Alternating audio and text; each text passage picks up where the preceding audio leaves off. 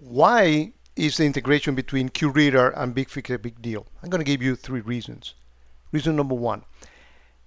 Did you know that from QRadar you can use Bigfix, which knows everything about vulnerabilities on every endpoint on the enterprise, by filling up this simple question, which is basically a user ID and a password for Bigfix, and doesn't have to be an admin password. I mean, just to retrieve information. And if you do that and you schedule a scanner, let's say at the end of every day, what you will be able to get is the vulnerability data from Bigfix right into QVMs, into the asset database of QRadar. So, for example, in my demo system, I have 652 vulnerabilities that were reported by Bigfix as a scanner. And why do you want that? Don't you have a scanner? Sure, but who scans every day? Nobody has the time to, the network time to scan all the endpoints every day. Well, with Bigfix, you have that information. Also, what happened if something changed? That you think that something, will this vulnerability be patched already or not? Since the scan was done last week, well, you get this real time from Bigfix. It's an API connection that you pull that information into Bigfix, into QRadar, and you have that. Oh, what about a new vulnerability being published after my last scan? No problem. You get the information from the MITRE, from the National Vulnerability Database, into QRadar about the characteristics of it, and you get from Bigfix what is actually have not been patched. So that's reason number 1. Leverage your Bigfix install to get more frequent data into QRadar. I'm not saying that this will replace your scanner. That's a philosophical question. You may need it for regulatory reasons or whatever, but nothing will give you more frequent data about vulnerability than this simple integration with Bigfix. Reason number 2.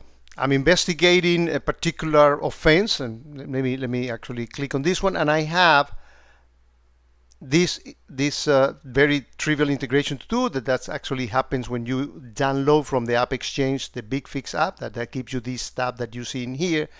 But I can actually right-click on any endpoint and boom, I'm inside the details of that particular machine. What can I find out about it? So notice that without leaving the QRadar console, I'm a SOC guy.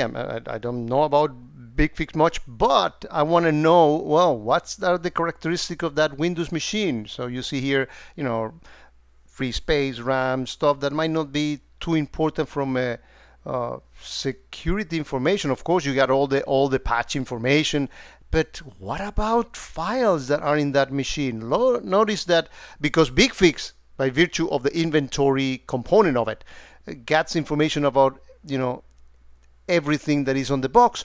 I here have all these files that have been changed, and you specify when you install the app on the last 30 days, 15 days. So this is stuff that is new. And if I'm investigating something that happened on the machine, for example, is this calc.exe?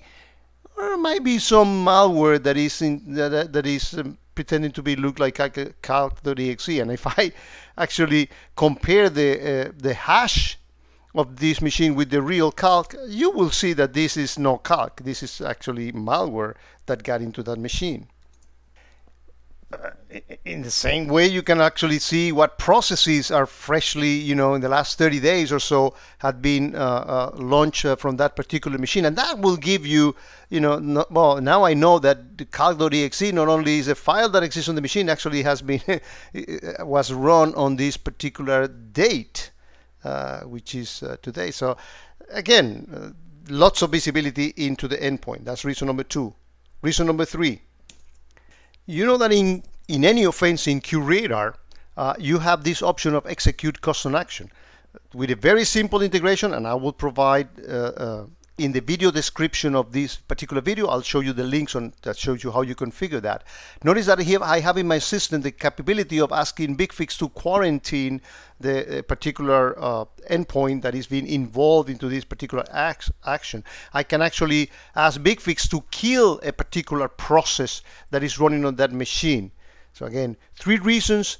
If you don't have Bigfix, you may consider to add it to your portfolio, not only because of the great thing that Bigfix does on patching, inventory, power management, software distribution, etc., but this integration alone is actually something very, very useful from a SOC perspective. And if you do have already Bigfix in your enterprise, I strongly encourage you to leverage these capabilities.